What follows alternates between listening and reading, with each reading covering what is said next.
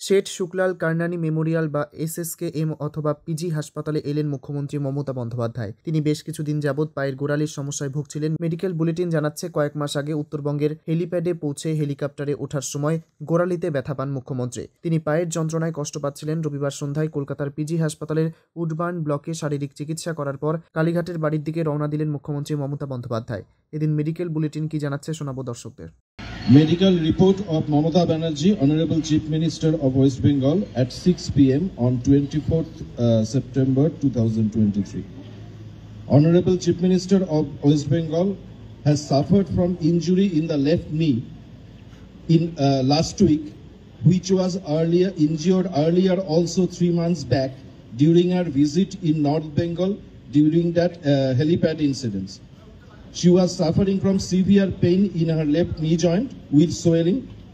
MRI and other investigations have been done and some medical procedures have been performed. She will be under medical supervision with some restrictions of movement for coming 10 days.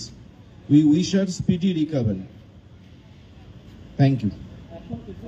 During her visit to Spain, this last week.